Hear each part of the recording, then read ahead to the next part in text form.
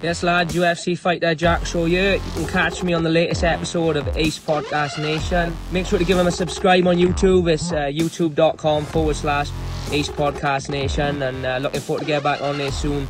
Speak to you soon.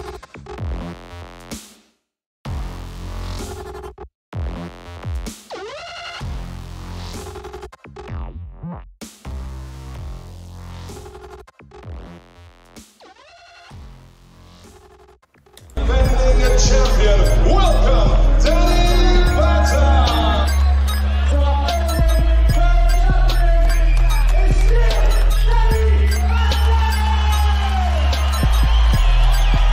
Fucking number one.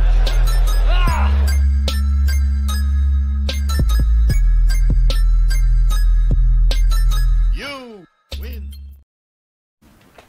Hey guys, I'm Si. Welcome to Ace Podcast Nation, the home of the Danny Batten Fight Show. This is episode number 54. I do apologise. Wow. We're going to be talking last night's UFC, some boxing, bit of news coverage, bit of Cage Warriors, and a bit of everything else in between from the fight world. You can watch the show, video versions, youtube.com/Ace Podcast Nation, and download the audio versions at all your favourite podcast platforms and apps. Just search Ace Podcast Nation and you'll find us there.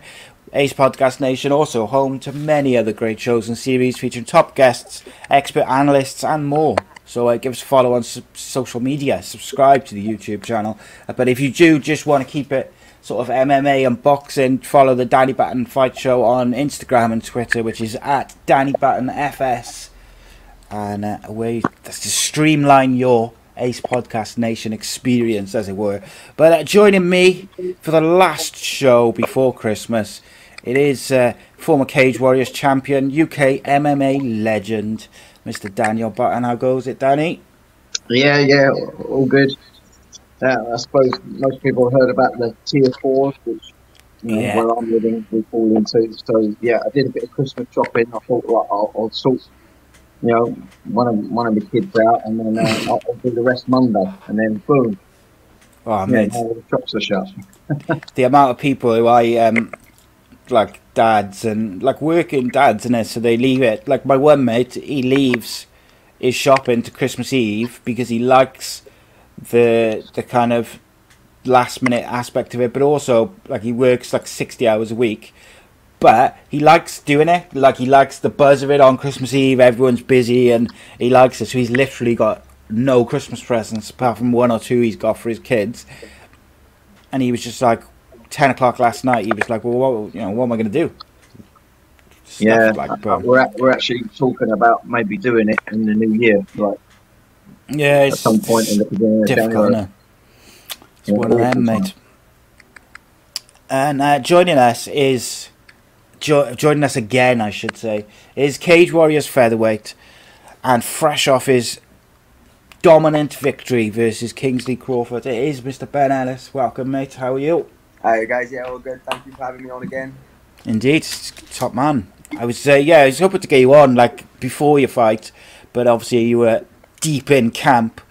And how did you think it went, mate? Because you were quite agitated afterwards. It was a weird one. It was I wouldn't say it was a particularly great performance, despite I thought it was very, very clear that I won. I thought, like I say, the commentary was a little bit misleading. I'm actually really grateful that we ended up having the argument that we had, because you can literally hear me laughing at him, saying that you've lost. But I think if it hadn't have been for that, and then Joe Blogs is just listening to what the commentary is saying, they were saying it could be a draw, and it's just so far from the case. So, like, individually, I wasn't too happy, just because I know I'm a few levels above that. But at the same time, he's a good fighter. His only losses have come to high-ranked guys. You've got James Henman and Aiden Stephen. And say first 2 rounds, I shut him down. So yeah, it's one of them. Not too happy, but then obviously happy to win clearly. So yeah, could be worse. When you say you weren't happy, what part of the you not happy with? Is it you had a game plan, and initially I take it your game plans worked, but was there aspects of your game plan that didn't work? What's led to you not feeling happy? I was really disappointed with the lack of damage on the floor. I say he didn't really show any ability to stop the wrestling. They were commenting on his takedown defense being quite good, but it's one of them. It's like I think on the first entry, I think he shut down 2 or 3 different sequences, and then he's down. And it's like, well, just because you delay it doesn't make it good. Like, it's good for me. He's gonna have to stop what I'm trying to do and then re-attack. And again, then all the damage on the floor was little stuff, little nicks. Other than there was 3 left hooks on the way to the floor, which hurt him badly. So yeah, that was the main thing I was upset with, was the lack of damage. I suppose a big part of that, I got to give him credit, but it's one of them. I felt like his only aim was to not get sparked on the floor. So when someone's being that defensive, like he was only really looking to control my posture, to grab overhooks, but anyone who grapples knows for you to get up, you're going to have to be digging for underhooks. I literally don't think he established an underhook once in the whole fight. So my attitude was, well, if you're happy to lie there, granted not taking too much damage, then that's fine. I'll just lie on top of you forever. So that was the main disappointment. It was just, yeah, lack of damage. But then at the same time, I literally have not got a mark on me. So yeah, could be worse. Yeah, but I suppose that's when you could have 2 different level of strikers, and then a striker coming out being disappointed because he just couldn't engage in striking. But then again, someone can backpedal so much and just play disengaging, I suppose. So, sometimes that's not down to any shortcomings for you, that you didn't get your ground and pound off and your damage off as much as you want. You just kind of summed it up yourself, rather than taking any potential damage to try and scramble up and make something of each round to try to steer the fight in his direction and take risks. He sat there and played safe, literally physically safe, but obviously was letting the rounds go slip by. So I don't think you should take it too personally on yourself that you've done anything wrong. If he's going to curl up in a ball and just play super safe, but not try to win the rounds, which effectively is what's happened, you should, you can only do what you do and can only fight what you've got in front of you. And you had someone that was really cagey, so. Yeah, no, thank you, mate. To be honest, that's what most people have said. Like, obviously, when the fight ended, we had like a day or so, and then it was all just reviews with all my coaches, and they pretty much said that. So yeah, I need to stop being depressing and just positive. But sign of a great fighter, though, look, to be evaluating yourself and micromanaging yourself, saying, hey, I got the win, I'm happy with that, but I won't have to be in my performance. That just goes to show how much you're willing to push yourself by stripping back your game and having a look and be like, no, I need to find a way of doing better there. It's a good sign. Yeah, and again, it's tricky in it because he was quite cagey. He was going backwards the whole fight. And then it felt like he was going backwards. He'd throw something really wild and it would miss by a mile. And rather than commentating on the defense, the commentary was, oh, if that lands, it's right. Yeah. And then my attitude was like, well, yeah, of course. Like, if you swing a bat and it hits someone, it's going to hurt, but you've got to land the fucking thing first. Yeah.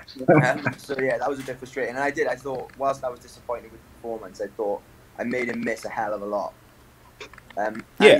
He is a good striker. It's not like I'm making some random guy miss. He's a good striker. He's got plenty of knockdowns. And he does tend to do damage in his fights, and he did there. He hit me. Yeah, I think so. So obviously, Jim, we just had a chat before we started recording about, like, you were visibly agitated afterwards, like I mentioned, and we've talked, me and Danny, and I think probably we've done 2 shows since the Cage Warrior show. And it's come up about the commentary, and I think some fights were frustrating from a commentary point of view, and yours was one of them. Like, it didn't feel that the commentary was reflective of what was going on in the cage. Obviously, Jordan's was another, but there was a couple of others where you just didn't feel like the commentary was connecting to what was going on in the cage. Now, obviously, at the time, you don't know that. You're just fighting. What got you so riled up afterwards? It's just my luck. that the fight ended, and for me then, when that happens, everything gets forgotten about. Because once you've had a fight, you can't do anything else. So I went over to shake hands. I offered my hand out, and he said no. So then I told him to prick. Which he is. I mean, he just had 15 minutes to say and do whatever he wanted to do. He didn't do very much. And then all of a sudden he finds his voice. And it's funny because his nickname's a silent assassin. He said fuck all in the fight, didn't do any assassinating, and then the fight ends and all of a sudden he's not so silent. So yeah, I just thought he made an ass of himself. Yeah, but typically, unless you speak to me, nobody knows that he didn't accept the handshake. Literally no one knows that because it's not on camera. It wasn't on TV. Yeah, it's a weird one. But like, so obviously I think I texted you the next day and I said like, I didn't really like the way he was being, because I felt like, look, you've just been dominated for 3 rounds. You shouldn't be saying anything. You should just be kind of take the win. I didn't know he hadn't shook, like he'd refused your handshake, but I just felt like he had plenty to say. And I was thinking, from my point of view, I was looking at it and I was thinking, you've just been dominated in your fight. Just take it on the chin, shake hands, say well done, and then go away and say what you want and do what you want. But in that moment, be a professional and like, just, you've had your fight, you've done it, leave it at that. And he just, like you say, he had a lot to say afterwards, which they caught on the camera. They caught both of you sort of going back and forth, but like you said, they didn't catch why. But you know, it is what it is. But like for me, I get frustrated sometimes with fighters, like in any promotion, where like, do you talk in beforehand if that's what you're gonna do, and then when you get in the cage, do what you're gonna do, say what you're gonna say, and then afterwards, that's got to be the end of it. You know what I mean? Because otherwise, it's just, I think it makes you look like you lack a bit of class. Like, yeah, definitely. What do you think about that? Go on. Oh, sorry. So if you have issues with somebody after you fought, then you probably didn't fight the way you should have been fighting. Because again, they missed this on camera. He said something like, "Oh, I'm not even tired," and he did a 1-arm push-up. So I just looked at him and I was like, well, mate, if you're not tired, why on earth didn't you try harder? Yeah. Like, that's entirely on you. And then I just did a press-up back. Fuck me. If you're a pro fighter and you can't do 1 press-up, then fuck me, you got to be so I don't know what the fuck that one press-up proves. It's a weird one. Dan, what do you think of that? Because obviously, like, you watched the fight and then you saw the sort of aftermath and that. But obviously you've been, you know, you're a former Cage Warriors champion in other promotions. You've been around the block, as it were. What, like, do you feel like when fighters don't shake hands afterwards, it just reflects badly on them, I always think. But I'd be interested in your take on it. Like, if there is, like, it's not as if Ben and Crawford went back and forth verbally for the whole build-up. There was all this animosity, and then, you know, there was still a bit of that afterwards. Like, there wasn't that, so it was a weird one. I'm just interested in your take on it. Yeah, I've had it before. When I fought Demacio Page, you know, he was utterly disappointed with his performance, and he should have been, because it didn't get past even 1 minute in the first round. He threw his gum shield down and didn't want to shake hands, and so I thought I let him have time to cool down. And a little later, I went into the changing room to say, "Hey, look, you know, I've been slipping really quick as well. You know, I know what it feels like. You know, don't worry, you'll come back from it." But he wanted none of it. He wanted none of it, even, you know, even sometime after in the changing room. You know, a good half hour had passed. You know, after we did our medicals and what have you. But yeah, this happens. I don't know. It just doesn't bother me. If someone wants to lose badly in that way, and then that's up to him. It can say something about the character. But I think in your situation, Bennett, when you had this little fracas immediately after, I just think it may well have been just the whole frustration of how the fight went for him. I mean, you talk about disappointments and you lose your way.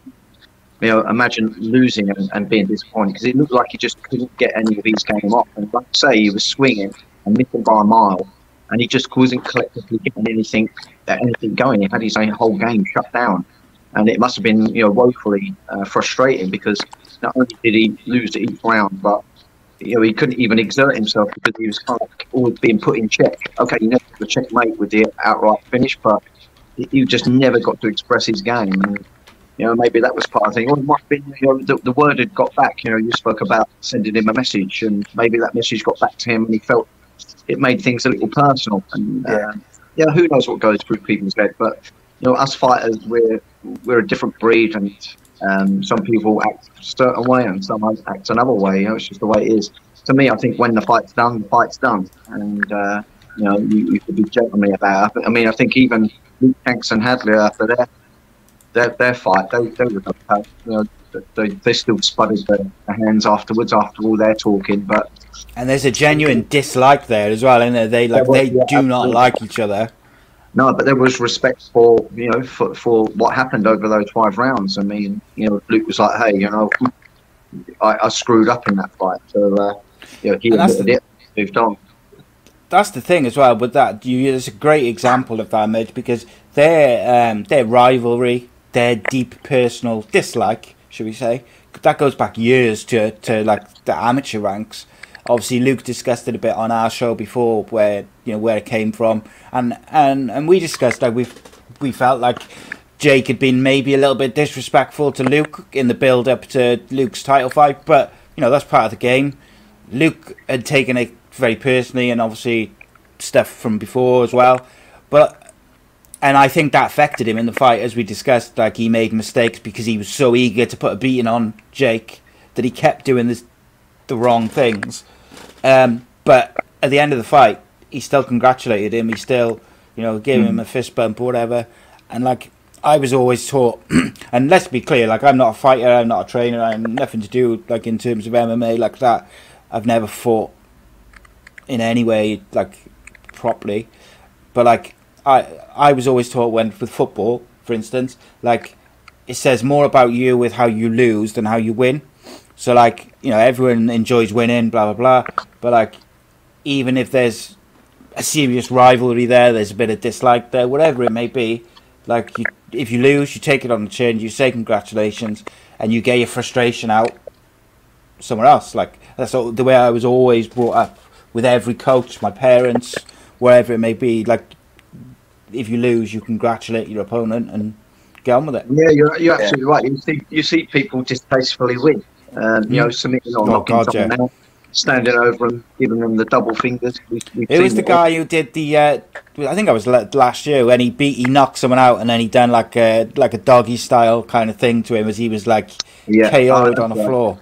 I can't remember who that was. Yeah. And there was that bit of hatred there, wasn't there? Like, between them two, but not the best, I suppose. On classless, I want to move on to something else. Jake Paul seems to be trying to fight anyone and everyone. Obviously, he beat that baseball player a couple of weeks back, or last week. We talked about it a bit over the last couple of weeks. He challenged Conor McGregor. Everyone kind of laughed it off. Then he did that video. And I got to say, like, I've got a friend who's a football journalist, and he's Irish. He lives in America. He was very upset by that video by Jake Paul. It's basically like a challenge, promo, whatever you want to call it. But he kind of calls Conor some names, which you anticipate that, but he very much dug into the Irish kind of side of it. Maybe a little bit of stereotyping, and also he went after Conor's wife as well a bit. But anyway, yeah, my friend, he's not happy. Like, he felt that if it was any other culture or race or religion, people would be very upset by it. But because it's the Irish, people seem to think it's all right. But I'd be interested on kind of your guys' take on that. But also, obviously, when he's called out Conor, everyone from people like myself to people who are like involved in MMA and boxing have just kind of gone, yeah, okay, that's not going to happen, because, you know, Conor McGregor will decimate him in very quick time. And then loads of like UFC fighters have kind of gone, well, I'll fight him. I think Michael Bisping so Jake Paul challenged Michael Bisping to a boxing match, and Bisping said, I think he would be quite interested, as you would be. But the one which interests me is Amanda Nunes, versus Jake Paul. Now that's the one I want to see. But I guess Ben, I'm interested in your take on like the Jake Paul challenge, because he's I think in the last couple of days has proved that he's got 50 or somehow got 50 million US dollars to put up for the fight. So he's deadly serious about fighting Conor McGregor. What did you make of the video, first of all, I guess, the challenge? I think he's a piece of shit. He is bang out of order, isn't he, mate? Like, I think if you're going to fight someone, then say whatever the hell you want to them, about them, it's fine. Like, you're going to fight, you know. I don't think anyone can reasonably expect you to be nice. But you 100% don't bring family into it. Shouldn't bring religion into it. And even race is a funny one. Like, and yeah, but the family in particular. Like, if someone ever says anything about my family, then there was no need for it, was there? Pardon? No need for it, was there? Like, it was so needless. Like, but the thing which, like, I think the reason he said that, look, him and his brother have made careers out of being controversial, and then they'll apologize. And then right now, isn't it? So he's technically won. But that's what they do, is they do something and they'll apologize afterwards, because they know that the initial controversy is much better than them going about it the right way, if you like. So if he'd put out a video just challenging Conor McGregor, people would have gone, right, it would have got some clicks. People would have still watched it, but we wouldn't be talking about it now. It would be gone. But because he said something which was bang out of order, we're talking about it. So you are right.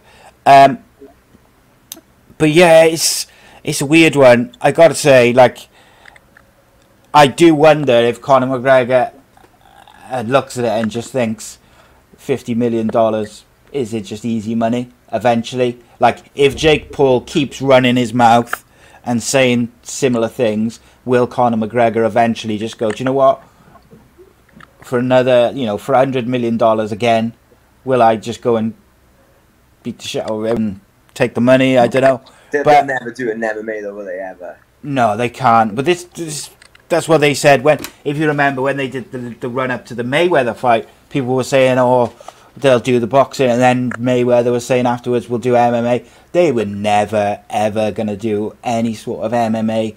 And there was even rumours in the build-up to that, like, they might allow Conor to do, like, body kicks, but not head kicks, to try and even the field. And I was like, they can't, like, how can I explain it? Like, even if you just allowed a top MMA fighter like Conor McGregor to do leg kicks versus someone who's solely a boxer, or even someone like Jake Paul, who's not even a boxer really, like, I can't stress enough how quickly that would be over just from leg kicks. Like, Dan, again, like, you guys know better than me, like, just leg kicks would end it quickly, wouldn't they? Well, I mean, anyone can be taught how to do anything, and as long as you're willing to take on board, what you've got to defend against, and putting in the right type of training to become effective in defending it. But there's elements of conditioning yourself as well, and that takes time. So yeah, it's possible to learn how to defend things and trying to get yourself effective in that way. But the fact is, some of these leg kicks are going to get through regardless, and you've got to have some form of conditioning, because if you ain't conditioned, it's only going to take one that's going to start the tumble to being kicked off your feet, and that's it. You won't be able to stand up properly. So yeah, and with the whole he's just stoking the bee's nest at the end of the day, trying to drum up attention, whether the fight happens or not. He's creating more attention, and you know what he did? It's attention based. What he also did is he went after Dylan Dennis as well, didn't he? He threw some water balloons or something at him. Right. And I just thought, and that's what I mean, I just think if he keeps on with that, I do think Conor McGregor will eventually take that fight. I just think he will, because one, he likes money, as he's proven that over the years. He's a very shrewd businessman, but he's also proven that he's very protective and loyal over the people he cares about. Like, you only have to look at the Khabib thing with Artem Lobov, and I just wonder whether eventually he might just say, right, let's do it then. It will probably, a lot of it will probably depend on how the Poirier fight goes, I would say. You know, if he decimates Poirier relatively quickly, he's probably going to be on course for a title fight. So then it might not happen because he's not going to want to mess about with that. If he was to lose to Poirier, then I wonder whether, you know, does it become more appetizing to him if he was to lose to Poirier, Ben, do you think? Not terms of easy money? No, I don't want to see anything like that. I don't want to see it, but I'm just saying to him as a businessman, and you've got this guy running his mouth about your family, your friends, and it's like a lot of money. I don't know. I think it's a point where he's got so much money. I think. Yeah. I don't know. It's like, a tough one, isn't it? I just wish the poor brothers would just curl up and die at one line. Yeah. I gotta say, I would love it if they could somehow put on like the freak show fight of Amanda Nunes versus Jake Paul, but I just don't see how it can be done because guys, at the end of the day, I just wish they offered me that money to come out of retirement and do it because I would. Well, that's it, mate, isn't it? And embarrass him as well, but he say just. Yeah, it's so frustrating. Man, I'd give him some oil check as well when I was in there. Yeah. I guarantee you though, mate, right, he will fight someone from the UFC in the next year. I just don't know who it's going to be because I think something will happen. There's so many fighters now chipping in. Eventually they're going to find like the right mix of it. Like, it's got to be a big enough name, but also, I don't know, I just think it will happen because there's so much money on the table, like, at the end of the day. At the end of the day, he's got what he wanted, which is people talking about it. It's getting attention. And, you know, look at us now. We're all talking about it. If I was Dana White, I would give him Chimaev. That's who I'd give him. But he's got to do it in full MMA rules. I don't think that would be a good idea because you know full well something to be said about his religion, and with the way things are in the world, that would not be a good idea. Yeah. I tell you what, it's worrying, isn't it? Some of these YouTubers and like social media people, they have no morals at all. They'll say whatever they want to say. And those two are the worst for it. Those two are the worst for it. McGregor himself's a scumbag when it comes to that, isn't it? Some of the stuff he said. Oh yeah. About Habib is just he's as bad as. He crossed the line, didn't he? 100%. Yeah, and he came very close to the line with Mayweather in the one. You know, they did that like promotional tour where they did like the big press conferences, the two of them, and I think they went to like Ireland, LA, and somewhere else. Yeah, and there was one. That was, wasn't it? Yeah, it was really cringy. All of them were, but there was one where like I think he called him boy or something, and it was getting a bit like uncomfortable, and I just think. I don't know. I don't want to see it. I begrudge talking about it, but there we go. Let's talk about boxing, though. So we had some interesting fights last night. You had, what do we have? Golovkin. Golovkin didn't fight. Yeah. Ignore me. So you had Canelo. Sorry, I get confused. Canelo fought Callum Smith last night. I know you didn't watch it, Dan.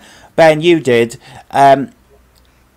No one's touching Canelo, are they, apart from Golovkin, do you think? Yeah, pretty much. Like, I really rate Callum Smith. I think Callum Smith's excellent. I thought that Canelo was going to beat him, but I thought there might be initial trouble getting past his jab just because he's so long. And I thought that when he did get past his jab, we'd be surprised how good Callum Smith is on the inside. Because everyone has said that about him from the start. Like, the perception is just because he's tall, get inside and he's done. And his brothers even said that, like, that's so far from the case. So I know you put a couple of them down with body shots when they spar and they were all just laughing about it. So I thought that when Canelo got inside, there might be a brief phase where he's surprised how good he is on the inside, and then he'd figure him out and beat him. But he just dominated him, didn't he, pretty much from the off. Yeah. And, like, I saw a lot of people, like, boxing media people saying he didn't turn up and things like this. Do you think that's fair to say he didn't turn up, or is it more Canelo is just that good?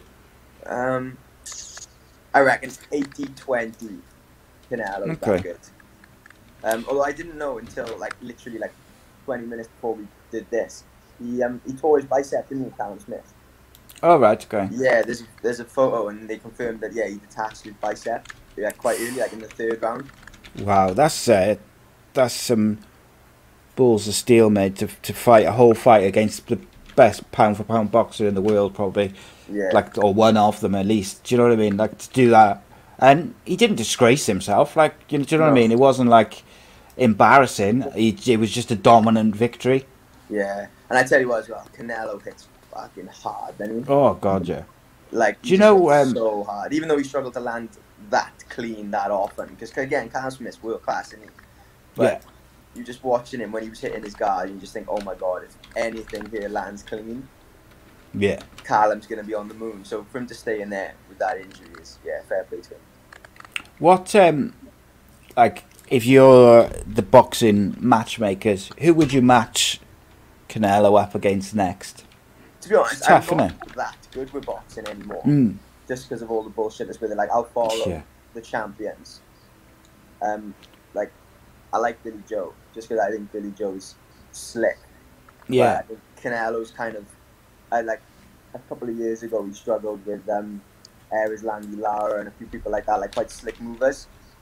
But I think he's kind of developed past that now. Yeah, it's a difficult one, isn't it? Because you've got, like, he's beaten everyone, and the only one who's really got close to him is the guy he's fought twice already. And it's whether people want to see that again. But one of boxing's biggest criticisms, of course, is, you know, they don't put on the big fights when the guys are in their peak, which takes us obviously back to Joshua and Fury. I wanted to ask you, Ben. Obviously, me and Dan, we talked about it last week with Brett and before with Jack and Richard Shaw. Like, do you think we're going to see Fury and AJ next year? No. Me neither. No, I don't think it's going to happen. Wait forever. To be honest, I don't really give a shit about it anymore. This is why I said to Danny last week, Dan, wasn't it? Like, I'm getting to that point where, like, if they don't do it in probably the first sort of 4 months of 2021, I just could be like, well, whatever, I don't care anymore.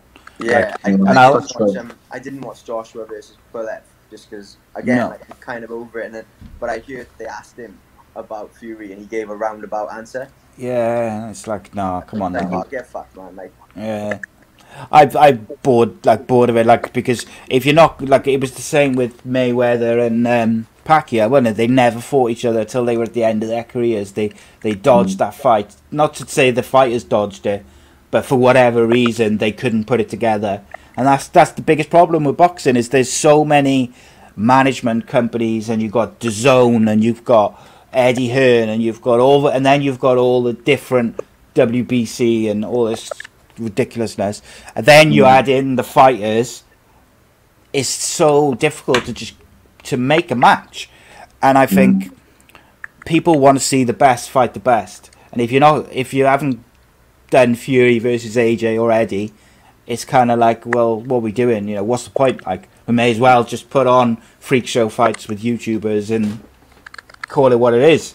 Yeah, because did you know Roy Jones and Tyson, they cleared 1 million pay-per-views. Yeah. And like, I see now. That's the only thing they give a shit about. Is numbers, yeah. And the pay-per-view. So, yeah, they'll put on a freak show fight because it sells. But then it's the sport. Yeah, it does, because, like, at the end of the day, Fury versus Joshua would smash 1 million views, 1 million pay-per-view buys easy. Yeah. But they won't put it on. And, like, Fury's not getting any younger.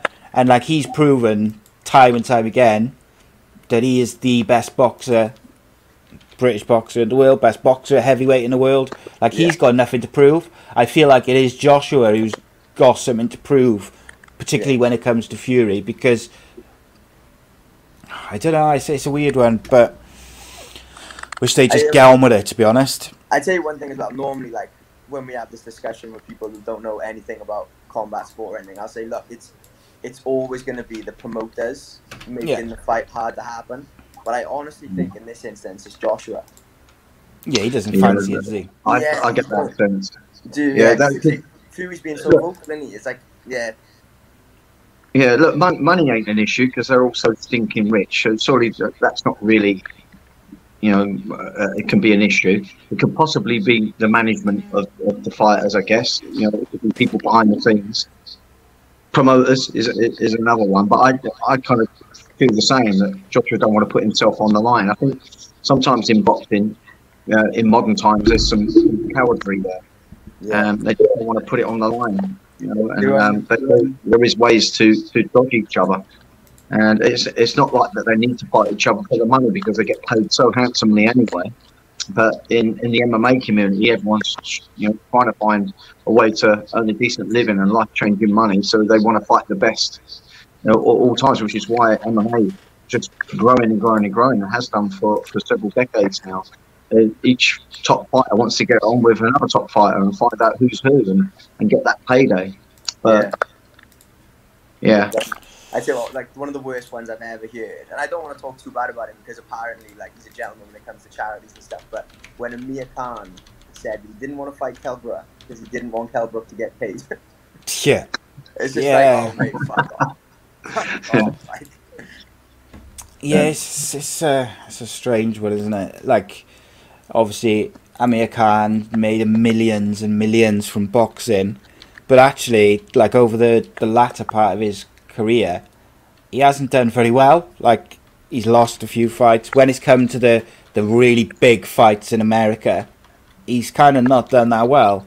But he's made his money. And I mean, there was talk about putting him against some of the greats at one point.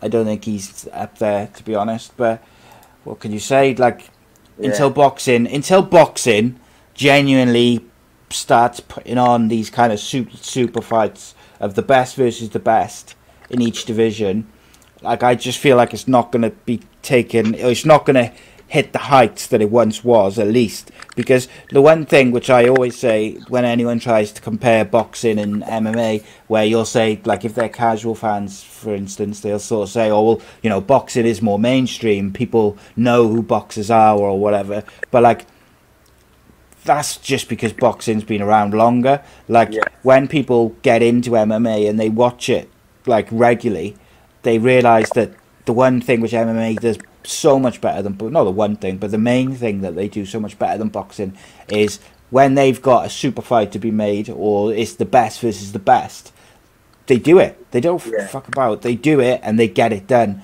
It's like, and that's what you've got to do. And that's the point of combat sports, isn't it? Like that.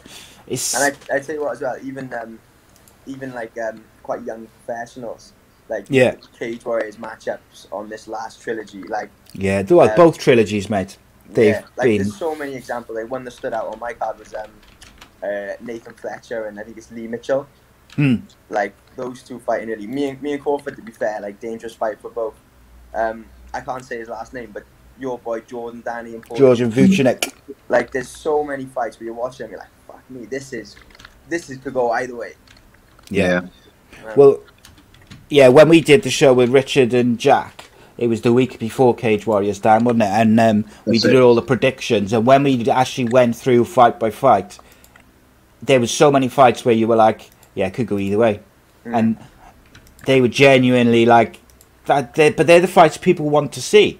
They're, do you know what I mean? We don't want to see Jordan fight like a nobody who he's going to crush in 20 seconds, or Paul Hughes fight just some guy who's, wins one, loses one constantly. We want to see him fight someone who's gonna, like, they're gonna go toe to toe for 3 rounds, and it could go either way. It's so a lot of that can be, something's got to be said really for Ian Dean. He's the matchmaker. He does put up some awesome matches. He really, really does. But you've got to commend the fighters, because they agreed to do it. They're willing to always put it on the line. They're fighters true to the heart. They really are. And they're all in it to win it. But obviously the consequence in any potential fight is that you could lose. But they're willing to put it on the line to find out. Hey, to see who's the best, who's not. That's what I love about the MMA community. There's no hiding behind anything. They just put it out there. You've got to love it. Because like you see it like now in the UFC, like the top 15, anyone can beat anyone. Like Yeah. a bantamweight, what have you got? Moraes knocked out Aljamain Sterling. Aljamain finished Sandhagen, but then Sandhagen finished Moraes. Yeah. Yeah. And it's just like, you got three beasts. They could fight 100 times and it could be like 51-49. Mm.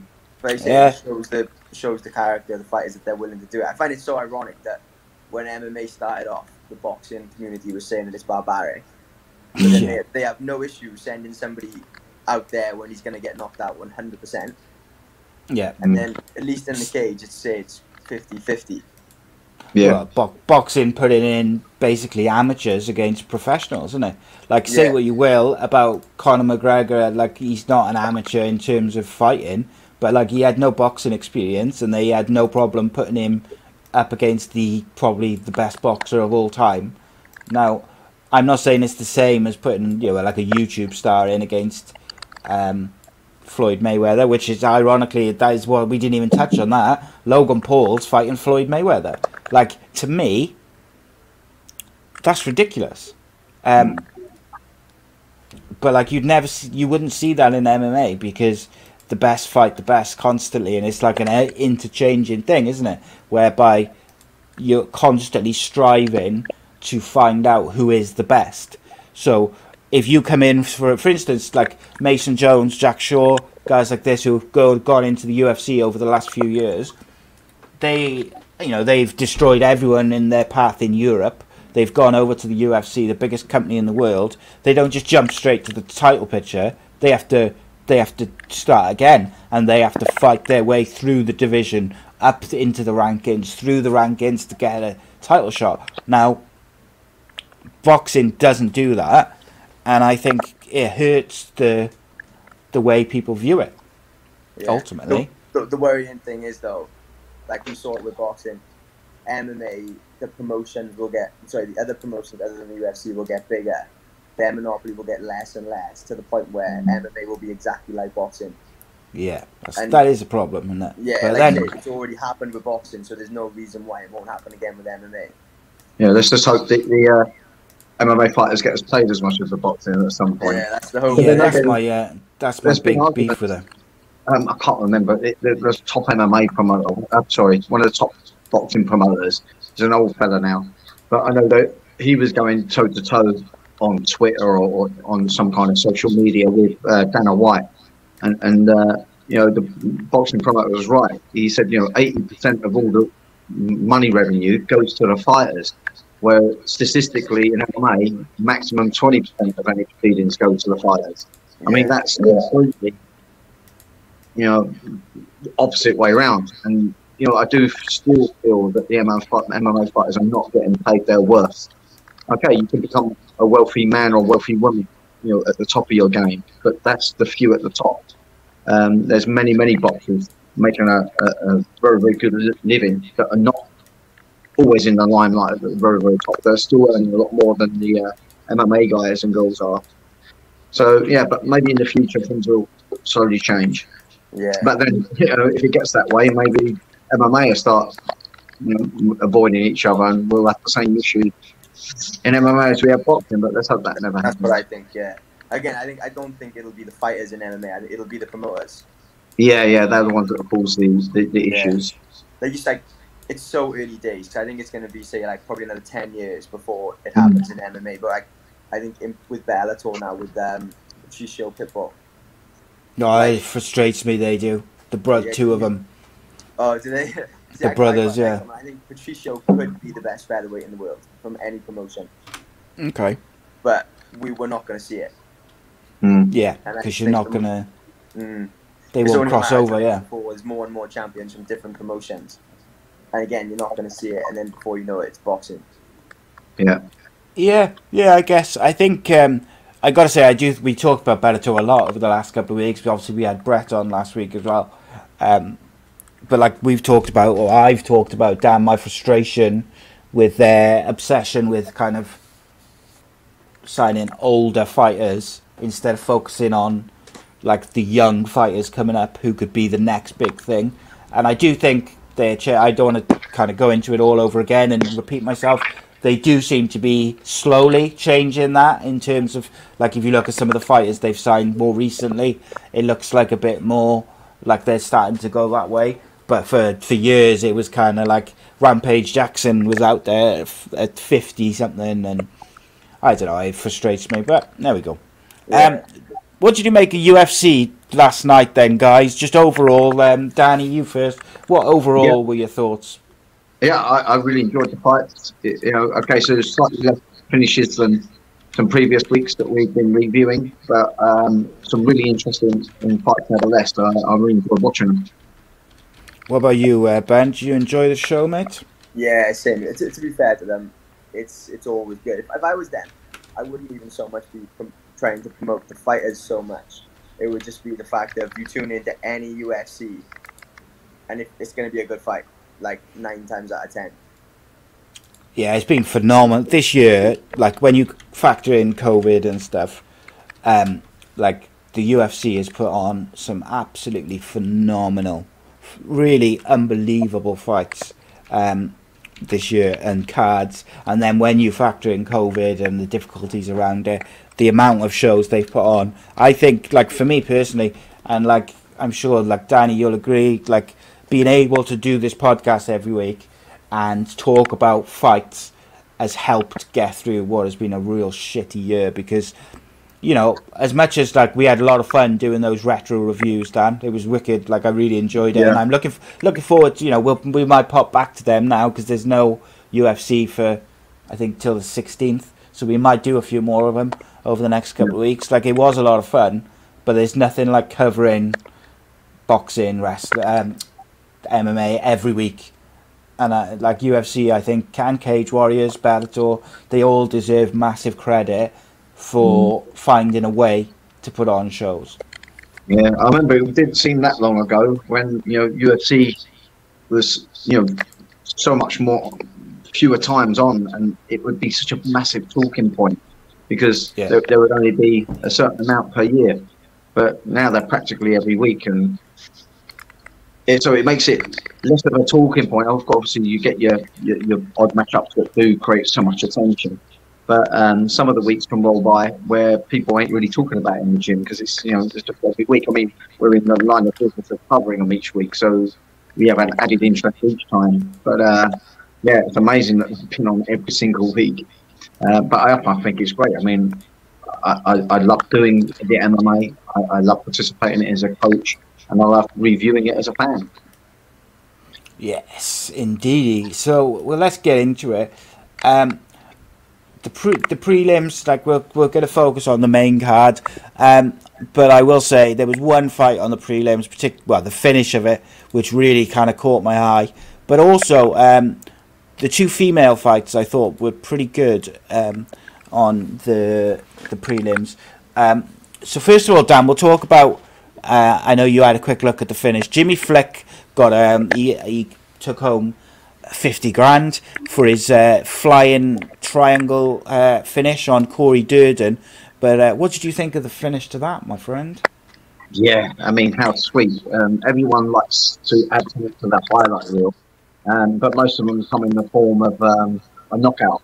But to get a submission from the feet is pretty rare in MMA, pretty damn rare. But I think it, you know, went in combination with that head kick that he landed. I think it just flustered his opponent just enough so that when he jumped it, he was able to keep the posture down. I think maybe if he just jumped it with a fresh-headed opponent, maybe that wouldn't have pulled off quite as we saw it. But I do think that head kick may have added to the whole sequence that allowed it to finish the way we saw it. Because he did kind of stay down low with his posture longer than you really should when someone just jumped it in. Because to find that triangle when you're jumping it is not on the feet as you go down. You normally link your ankles into a triangle holding position, which is with your ankles, and then you button it in behind your knee. So there is room to escape it. You really shouldn't be getting caught with jumping triangles, but I just think he was slightly dazed and flustered by that head kick. Although it wasn't hugely consequential in knocking him out or knocking him down, it just seemed to stun him somewhat and made him stay down low with that posture, which led to his demise in that one. But yeah, great. I mean, what a highlight to have. Brilliant. Ever done flying triangle, Ben? No, I won't lie, mate. I don't think that's in the toolbox. I think I'd more likely knock myself out. I got little crab legs. They don't like going up high like that. Ben, I'm assuming because you're like a machine when it comes to watching fighting, you watch everything, didn't you? So I'm going to assume that you watched all the prelims. What did you make of the Talia Santos? No, which one was it? The Soraya Eubanks versus Pani Kinzad fight. I thought that was a real good fight. I thought I'm going to let you down here, and I'm going to get told off because the girls were on, and I can't lie, I didn't pay as much attention on the girls. Oh, mate. Oh my God, Ben Ellis. You're never going to hear from me again. I get lynched by You're a hot-blooded man. We should be standing up for attention when the women are on. No, they I didn't pay that much attention, if I'm being honest. Ask me about any of the blokes. The blokes I got, I know. Yeah. All right, and so I got to say, the Pani Kinzad versus Soraya Eubanks, I thought was a phenomenal fight, and I really think it's a massive win for Kinzad, but also we've been treated to the female fights this year have been absolute on another level. To say women's MMA has gone up a level this year, I think wouldn't be doing it enough justice. Like, been absolutely phenomenal, and in my opinion, the best fight of the year is still. I always forget. Yeah, I just thought that was so good, so good. Danny, I would say to you, because I know you enjoy the women fights, I would watch the Pani Kinzad Soraya Eubanks was the one I'd pick out to watch, mate. Think you'll enjoy that one. I'll review that one back. All right, then, Ben, I will say, apart from the Jimmy Flick fight, pick one of the prelims that you really enjoyed. Let me suggest. I'm going to get the... What about the Anthony Pettis one? Let's say that one, because Danny watched that. Oh, yeah. I like that one. I got to give... I know we're going to talk about the Pettis one. I did enjoy the Ron Win fight as well. Okay. He's such an anomaly being 5'6" at middleweight. Yeah, he's a pass down to Pettis. I love Pettis. They're good. It's a weird one. So, after the fight, it's been announced Anthony Pettis is a free agent heading into 2021. He was asked about it at the press conference. He said, it was a risk taking this fight without re-signing his contract. Usually he signs a 3 fights or 2 fight deal, but he's 33. He's been with the company 11 and a half years. Wow. So he's decided, he obviously must have signed a contract for this fight, but he didn't sign anything after that. He said he doesn't feel like his job's at stake. He thinks he's earned the right to fight, where he is, and he can fight with the best of them. He's on a 2-fight winning streak now because he beat Cerrone in May, and then he beat Alex Moreno on Saturday night. But he thinks he's got leverage on the UFC. I'd be interested to see what you guys think. But first of all, the fight. Dan, what did you make of it? Yeah, really good. I mean, he had a little bit of a sticky start, didn't he? But that Moreno performed amazingly just a couple of months back. Really, really impressive. He can come in full on with his hands because he's got such good wrestling. And that's quite a difficult style because he kind of smothers you, just keeps pressing forward and got the cardio to back it up as well. Pettis slipped with a kick, didn't he? And he got himself in a little bit of a sticky situation. Just didn't get things going too great in that first round, but his adaptation to his striking, which is really his skill set, isn't it? He's a little hard to read. He's got really good kicks, really good hands. He can switch and fight well both ways, which can be confusing for some guys. And I think that's what really edged it for him over those next 2 rounds, is the fact that he switched up his stance, he switched up his attacks, and throwing those kicks, spinning kicks, and that one that rocked Moreno. It's really, really impressive. He really just showed his experience. That's the only thing I can really say with this. And you're right, he's got 3 years old, but he had to dig deep in that fight, and he did dig deep. But he kept his fantasies about him, and he kept himself really hard to read. And I think that's really what's the key to his success. A really great performance, really. Yeah, I think so. Ben, what did you make of this one? Yeah, to be honest, the exact same as Danny. I thought Pettis' counter right hand in particular was something we haven't seen too much of. Because in the past, he's always been just trying to create space for his legs. So everyone knew he just run it in. He might eat one hit on the body, but then you're in a clinch with him. It's not so bad. But in the second round in particular, he was just stepping back, pinging the right hand. Then as soon as he created that bit of hesitation on Moreno, it let his legs go, and everybody knows what a dangerous kick he is. In all fairness to him, and obviously when he caught him with that hook kick in the third, I can see what he's saying about having leverage, because when Anthony Pettis is fighting, everyone's going to tune in to watch because everyone loves the spinning stuff. Yeah. He just frustrates me because he's a typical low percentage guy where he'd always go for the low percentage stuff. He's really good at it, so it's for him it might not be as low percentage as somebody else, but like that finish, he's dropping to his back for a guillotine. It's like, mate, you've just kicked him in the head. Just keep hitting him. But then again, he's pulled stuff like that off so much. Then yeah, he can do what he wants. Yeah, it's an interesting one though. For him to come out with as a free agent, it's not the usual way they do things. The UFC, they normally like to have their fighters tied up or not. And obviously, we had Brett on last week, and he discussed how his contract was up. UFC came to him, and the offer they made him was not what he was expecting, not the number he had in mind. So he went and had a look at his other options. Bellator came in with a fantastic offer, and he took it. And that's the risk they run now with Anthony Pettis, because if I'm Bellator, I want Anthony Pettis, I've got to say. Yeah.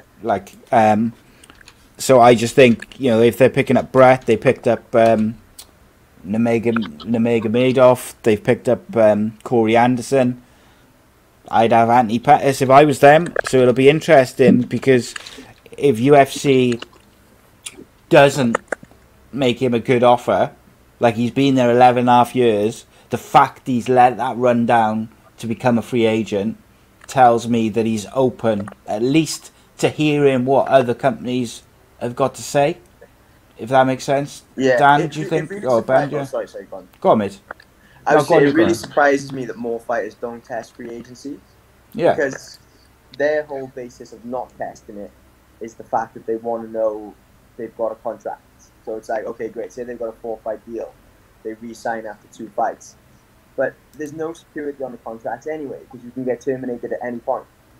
So why the fuck wouldn't you just play the contract out, and then literally you can do it on Twitter at One Championship, at Bellator, at UFC. I am a free agent. Who's saying what? Yeah. Yeah. It's like anything in it. That's how you get your money's worth, by creating a bit more. Like that's what Eddie Alvarez used to do. Yeah. That's the reason he fought in so many promotions, and then they all say how much he got paid in comparison to others. I don't understand it. Yeah, it's an interesting one. If I'm him, like he's talked about it in the post-fight press conference. But like if I was him, I agree. He's 33, so like this is probably going to be his last big contract, isn't it?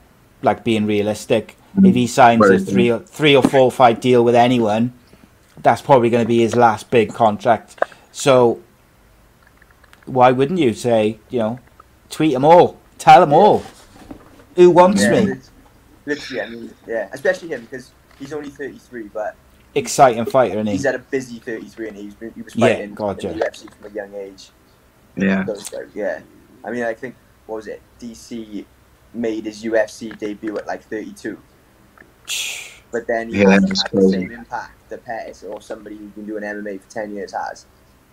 So it's all relative to the individual in it. But yeah, for him, I would say he's he's got a fair few miles on the clock. Yeah. So he made his debut for the UFC in 2010, but he fought in WEC before that for a couple of years. So like he has been, he's been a busy fighter. There hasn't been a year where he hasn't fought like a couple of times at least. And he's fought like Ferguson. He's fought. He was supposed to fight Chiesa because of, but they got called off because of the Dolly incident. So like I'd be amazed if Bellator and One Championship weren't interested in him. Right, let's get into the busyness of the main card. Very interesting, very exciting. What was the first fight on the main card? The heavyweights, Marcin Tybura versus the ever-popular Greg Hardy. If you listen to Michael Bisping in the first round, you'd think Greg Hardy was on his way to a title shot, and he has really sorted out. He did look better, in my opinion, than he has done. And that's the one thing I'd say about Greg Hardy, is with every fight in the UFC, he's looked a better fighter. But when he was taken to the ground, he just did not have a clue what to do to get out of those positions. And equally, because he's had so many short fights, like the first round, he looked good, sharp, punchy, but he was done. Like, he was gassed after that first round. Ben, you go first, mate. What did you make of this fight overall? I'm not his biggest fan, I won't lie. No, me neither. He's one of those guys, something always goes on, like just the inhaler, the DQs, there's so many examples. And yeah, so my main takeaway is you see him on the deck and you're like, this guy doesn't know what he's doing. So, like, what are you doing in the UFC? You arguably shouldn't be there. You're there because you're high profile and people will tune in to watch you. But yeah, I was surprised. He was a favourite when I couldn't believe that. Yeah, and me neither. My accumulator was straight on. I can't say the guy's name, but again, he's Tybura. He's known as a fresh, a bit of grappler, and so it's just like if he takes him down, it's arguably going to be done, and then obviously it was. Yeah, it was weird. Like the first round, Greg Hardy looked good in that first round. I got to say, like, better than I've seen him look. He looked sharp. His punching was sharp. Everything just looked on point. But then he come out for that second round, and like if you watched the you know, like in between the rounds, there was a guy trying to clean up his nose, and he was just pushing him away because he didn't want him to do it, but he wasn't speaking because he was so out of breath that like he was just going like that, and he wasn't speaking. He could really struggling, like really gasping for breath. Now, you know, I'm not saying anything like about fighters. Don't get me wrong. Like, I admire everything they do, but like you should be able to do like 3 rounds as a professional fighter, and he can't seem to get past that one. Like when he does one more than is 1 or 2 minutes of knockout, he seems to empty the gas tank quickly. Danny, what do you make of this one, mate? Yeah, he impressed me more than any other, because his striking did look so sharp. I mean, at one point, he was lining up Tybura, landing, 5 consecutive cross hands. Actually looked really dire for Tybura at one point. But Tybura, I've seen him fight numerous times. I'm actually quite a fan of his style. He toughed out. He's a real tough dude. He's not going to back down just because he gets bombed with a few hard shots. He's coming right back at you. But I really like the fact that he showed through his experience, because in that second round he started changing it up, started to try to smother Hardy's game and try and push him at a harder, faster pace. Because standing on the outside, Hardy was looking really effective and sharp, and he was looking impressive. It's hard to argue that. Well, did struggle to take him down for the first 2 entries and first 2 attempts that he tried, but when he did get him down, man, Hardy showed a big hole in his game. I mean, like I say, he did defend the takedown a little bit, so he's obviously making some kind of improvements in his wrestling defense, but the ground, it seemed that he was so clueless that he just seemed fearful to be there. He curled up. He wasn't doing the right things with his arms. He wasn't framing on the floor to try to get himself up off the mat and digging an under pummel. He wasn't doing any of that. He literally just curled up and just gave it all away. But I do think his weight is an issue as well. He was right on the limit, wasn't he? He was cutting weight to make weight. So that could be said for maybe his lack of conditions training. I mean, a lot of these top athletes now, they have someone doing their diets, they're doing their strength and conditioning program. Maybe you should perhaps be concentrating on that alongside trying to learn the full spectrum of MMA. But clearly the ground is an issue, and he's got to address that if he wants to make any further impacts in MMA, because other fighters are going to see that and they're going to be like, hey, he's learning his striking craft well, let's get this guy down on his back, where clearly he hasn't got a clue what he's doing. Yeah, so the other thing as well, mate, is so he's lost twice in the UFC, and and it's been both times he's come up against someone who's got anything about him. Like, that to me is a worry if I'm Dana White or whoever, you know, who think he's going to be their sort of cash cow, because, you know, they've put him up against various different fighters. He's destroyed them, knocked them out, blah, blah, blah. But every time he's fought, so he lost last night against Tybura, who's a very, very good fighter, and I think he deserves, you know, even though he lost, even though Greg Hardy lost, we're still kind of focusing on him. I thought Tybura was excellent, and he's been very impressive in the UFC.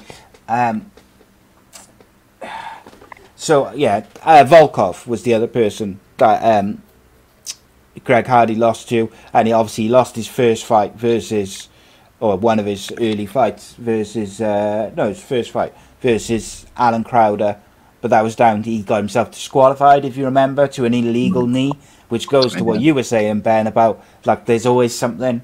So he's had, like, one fight overturned, he's had a fight where he was disqualified, and that's before you even talk about some of the other stuff outside of the cage. But yeah, I thought Tybura was very good, and I was amazed that Greg Hardy was the favourite. So next up was a fight. This was the sleeper. This was the one I was really looking forward to, and it only went a round, not even a round. Marlon Moraes versus Rob Font. I felt like this was where we were going to finally see Marlon's ground game, because he hasn't really showcased it very much, considering how high level he is. And Rob Font has been impressive, I think it's fair to say, these last couple of fights. What did you make of this one? Danny, we'll start with you this time. Yeah, I mean, it all started well, didn't it? He shot in, got Font down. It was looking good. But one thing I've noticed about Moraes is that he has a bit of a suspect chin. He's got suspect cardio as well. So maybe he was choosing to get to the round, try and create some kind of early finish opportunities there. But yeah, it was looking impressive. But Font, I mean, he was scrambling back up. He was making his hands land very, very early. And once he sensed, you know, or got a taste of blood, so to speak, he was just on it for the finish. Yeah, so yeah, I've not been impressed with Moraes for I think I've said to you in previous podcasts. I'm not being impressed with him of late. He just doesn't seem to strategize his game well. He's got great leg kicks. He can clearly wrestle and can clearly grapple. He just is not putting it in the correct unison. And yeah, he keeps on letting his opponent in and finding a way to beat him. And sometimes I feel like he's not letting the opponents find a way to win. He's kind of giving them the win somewhat. And I've kind of lost faith in him stringing together any kind of considerable winning streak anymore. Yeah, it's an interesting one. Obviously, Moraes is high level in various parts of his game, but he's just having some issues, maybe with confidence. But I agree with you, like you've mentioned before, Dan, his chin is a bit suspect, and he started well and got caught. What did you think of Rob Font's performance, Ben? I thought it was really good, because I was picking Moraes to win. They come out, Moraes blasted a few kicks, and obviously his kicks are incredible. He's got to get up there with one of the best kickers in the UFC. Agreed. So he took his digs, he got taken down, which was a great read by Moraes, because obviously Font was so quick to get inside kicking range. He was jumping in, so the level change was there for Moraes. Happy days. But you know when some people just seem to be like working too hard, like he's on top of Rob Font and he looks so stiff for a black belt. I'm like, well, I say Font got up a couple of times, and before you know it, I thought he got tired, and then I think it was the jab that rocked him. Yeah. So yeah, I don't know. You know, I think he probably does cut too much weight, and then just say something about it where, like you said, Danny, like he doesn't flow the martial arts particularly well. Because I thought, yeah, in the grappling, he looked stiff. Yeah. It's weird, that is, because he's I'm sure that I haven't got it up in front of me now. I'm sure he's like a black belt in yeah, he is. He's very BJJ and stuff, isn't he? Yeah, but he did. But we haven't really seen that though in his fights, have we? Not really, no. But you know, Ben picked up on a really good point. He did look stiff, and the way it looked to me, he was trying to grapple as if he had the gi on, and Yeah, it just doesn't suit MMA to do that. And yeah, I mean, but come on, Font got up really, really well. He wrestled the wrist really well when he stood up. And if you see on one of the stand-ups, he wrestled the wrist and then switched to the other wrist as he come up. So, he done really, really well the way he got back up to the feet. It wasn't all just because Moraes was performing badly. Font was performing very, very well. I just don't know where Moraes goes from here now, because he's another one now that's been around a while, and his results have not been great of late. I'm not too sure where he's going to go, really. Yeah, I wonder what's next for him, because he looked. They did like a shot of him after the finish of the fight, and he just he looked like done. Like, just when someone just looks mentally exhausted. Like, he looked just like he was staring up at the sky, and the doctor was like checking on him, and he said, "No, I'm fine."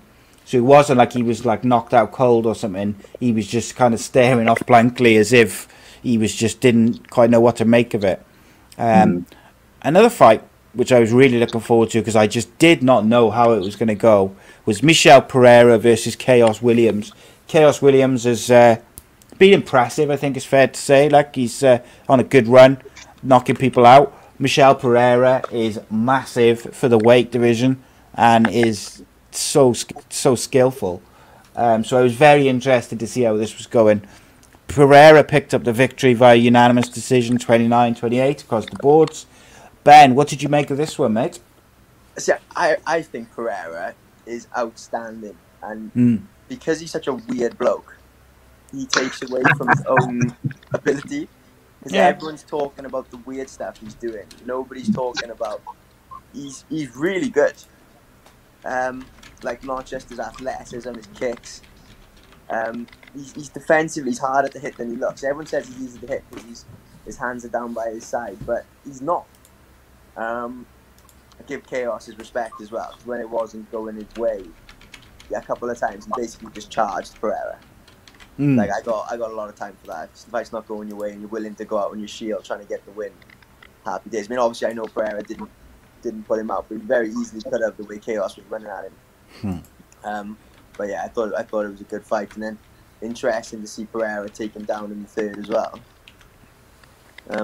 So yeah, no, it was a really, really good fight. Like I say, going into it, I didn't have a clue what was going to happen. I really didn't have a clue. Yeah, it was a weird one, wasn't it? He just did not know what was going to happen. Danny, what did you make of this one, mate? Yeah, I mean, Pereira wasn't able to put on his full display that we've seen in some other matches that we've watched with him.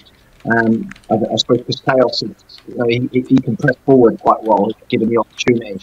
It did look like Chaos was struggling a little bit to try to get in to make range happen other than to do the flurries.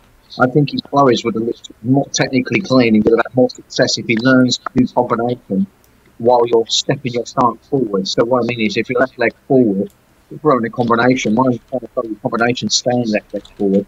Throw your combinations, actually make steps forward with your right leg and switch your stance and transition as you're throwing your combinations.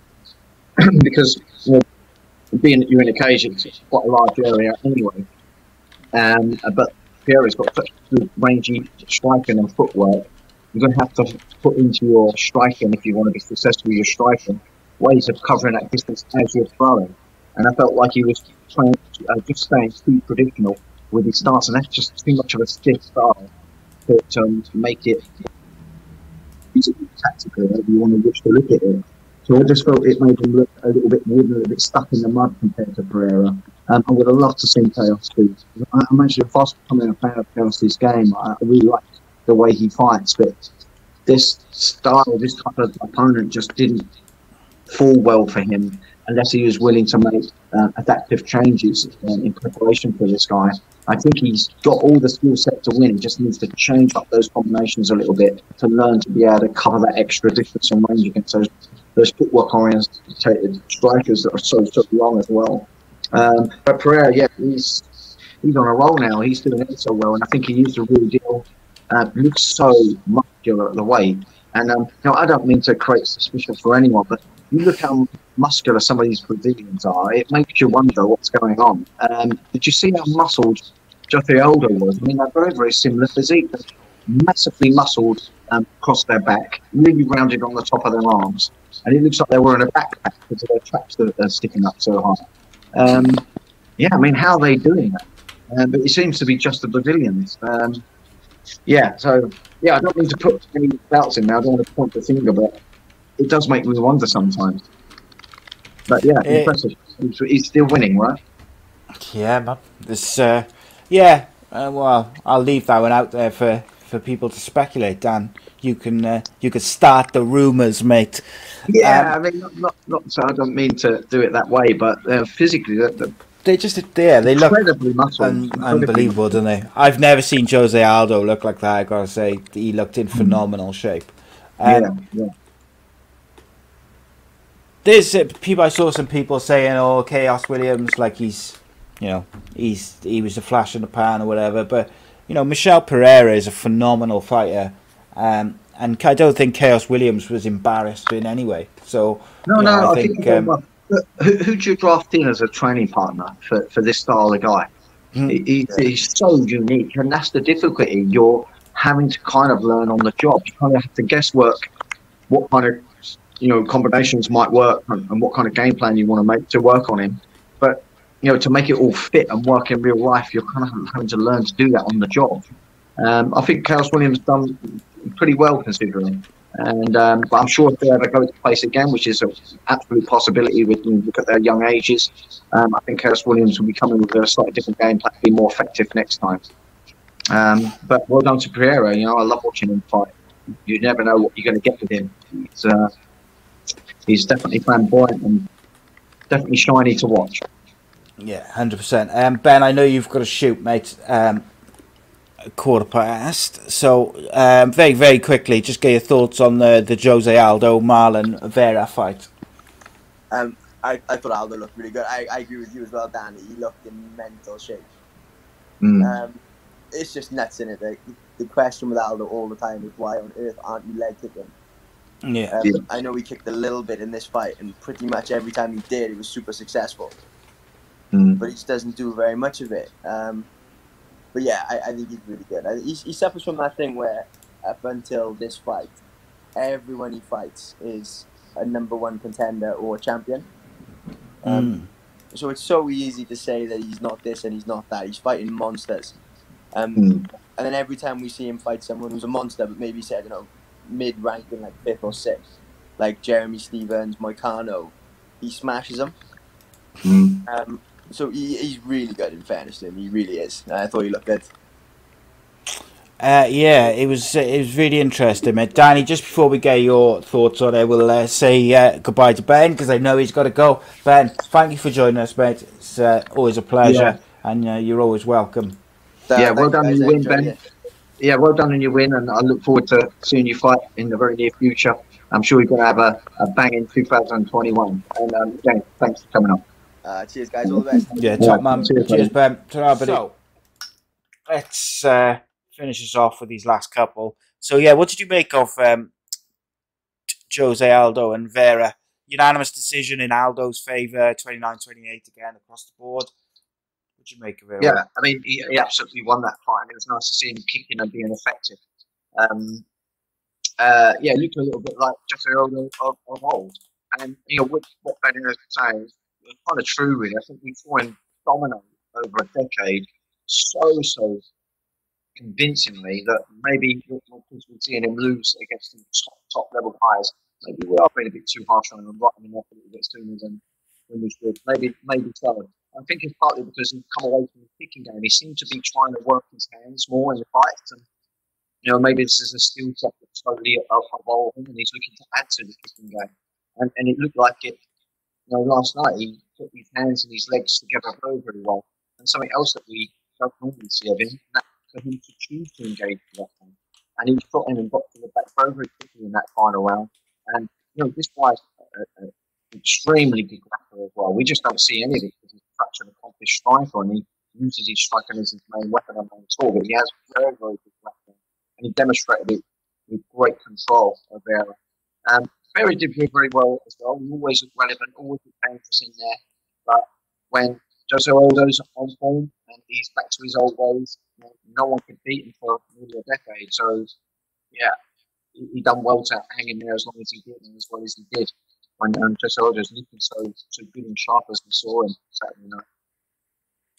Yeah, 100%, mate. And the main event was Stephen Thompson versus Jeff Neal, with Stephen Thompson picking up the victory, unanimous decision, 50-45 across the boards. What did you make of this for a main event? Wow, 5 rounds of that kind of style of striking that Thompson brings, which is, a lot of bouncing on spot, a lot of zigzagging with the footwork because he chooses to have a low guard or no guard at all at times. Really impressive footwork. Really impressive selection of striking. And Jeff Neal is really good. He really is. At any time, he could have switched that fight around very, very quickly. I think it was a case of, if it goes the distance, Thompson is nearly always going to win. He's always going to have a bigger output of strikes and more precisely strikes. He fights long and also learning to fight pretty damn well in close as well. For the brief times that he has to fight in close, he does very well there. But Jeff O'Neal stayed so calm under that barrage of striking from the outside game that Thompson was bringing. I mean, he was getting caught through the guard occasionally, really nice and clean.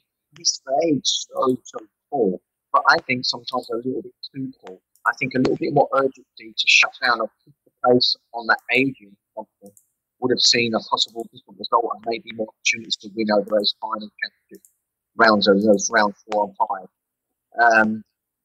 Jeff O'Neal, I feel like, could have strategized a little bit different. Again, we're not in there. We're not up there against someone like Thompson, totally digging into your face and body. But going back onto Thompson, really, really amazing. The guy's 37 years old and in incredible shape. He's still strategizing his game extremely well, and the output was utterly impressive. And both of them were banged up. They had a nasty head clash, didn't they? Yes, yeah. Look how gentlemanly they were. I mean, we do love it when there's a rivalry and there's borderline hatred for each other. It does run up some interest, but what an enjoyable match of respect. They were looking out for each other when they touched heads. And Jeff O'Neal could have really taken a chance and took advantage of Thompson when Thompson stumbled back. And that's all part of the game. If you stumble back, it's a lot of balance. You can capitalise on that. Jeff O'Neal didn't want to win that way. He's like, come back up to your feet. Let's do this as clean as we can. Utter respect. Really, really enjoyed to see that as well as the actual performance of the bat itself. Jeff O'Neal, he'll definitely be back and looking strong, looking dominant. And this is a fight that we could possibly see him run at some time in the future if Thompson stays around long enough to do so. But he's proven himself to be a contender now. Yeah, 100%, mate. He was very, very impressive. Stephen Thompson is so experienced as well. Yeah. But he's generally he's very respectful of his opponents generally. Yes. There's been the odd thing over the years, but generally he's very very respectful and that sort of thing. Yeah. I've got to say, I thought Stephen Thompson, his footwork is so good. It's even the speed of his kicks, and I find it almost mesmerizing as I'm watching it. I really enjoy watching his fights. But Jeff Neal, I enjoyed his performance, and I think that was a phenomenal fight to finish off what has been a phenomenal year's fights from the UFC particularly, but MMA, I think, has done a fantastic job for us as fans. In 2020, it's been a difficult year for various reasons. Many fights have fallen through for COVID and for things linked to that. But ultimately, we could have had a year of no combat sports and nothing to watch and get us through this. And I think people need to, Dana White and Graham Boylan and people from Bellator, they deserve an amazing amount of credit for getting it done and getting it done safely for the fighters and for the cameramen and the commentators. Because I think without that, I think 2020 would have been even worse. So, looking back, I really appreciate it. No UFC till the 16th of January, which gives us a bit of a gap. So I think we have got some phenomenal guests joined up, sort of lined up for the coming weeks.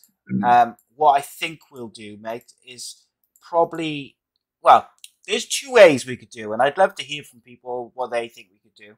We could either go for a slightly kind of shorter show, like about an hour, and just have a guest on and just kind of, talk to them, interview them, have a chat that way. Or we could revert back to we'll find out or we'll go back and have a look where we were with our retro reviews, do them for a few weeks, because people did enjoy them. And then just sort of talk any news and stuff, take some questions at the end of the show where people can send in stuff for us to talk about or fights they want us to watch. I mean, what do you think about, seeing what people write in regards like the super fights from the past that want to get reviewed again? So what do we do before? We were reviewing the UFCs in order, and then we were also having people send in a particular fight they wanted us to look, whether it was boxing or MMA not just UFC. I mean, Strikeforce had amazing matches. WEC had amazing fight, real classic ones. So we could go back and watch a couple of super fights from there. Absolutely. So hit us up on Twitter or Instagram, at Danny Batten FS or Ace Podcast Nation. Tell us what, basically we'll review the next UFC show from where we were. I'll go back and have a look, but we'll also look at one sole fight on its own. If you'd like us to look at a particular fight, send it to us. The only condition is it has to either be on YouTube or on UFC Fight Pass so that we've got easy access to it. Or if you can point us to a link to a particular fight, then obviously that's great. But send it in, send us in. As soon as the UFC starts back up on the 16th that week, we'll start the guests up and rolling again. And like I said, we've got some really interesting ones. We've got journalists lined up. We've got a commentator lined up. We've got a couple of fighters lined up who haven't been on the show before.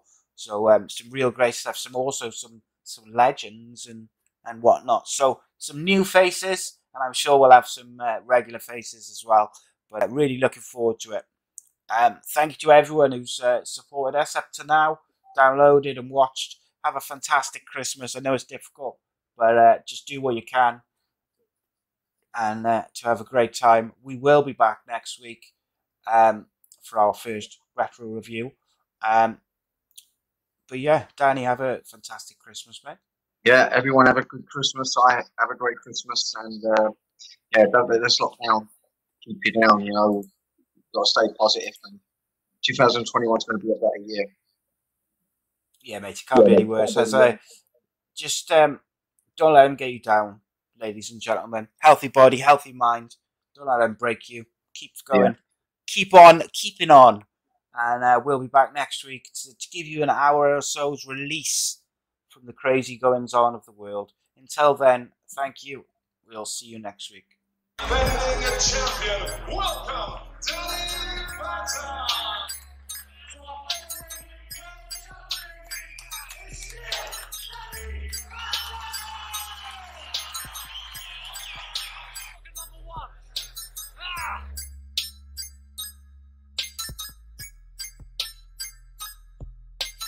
You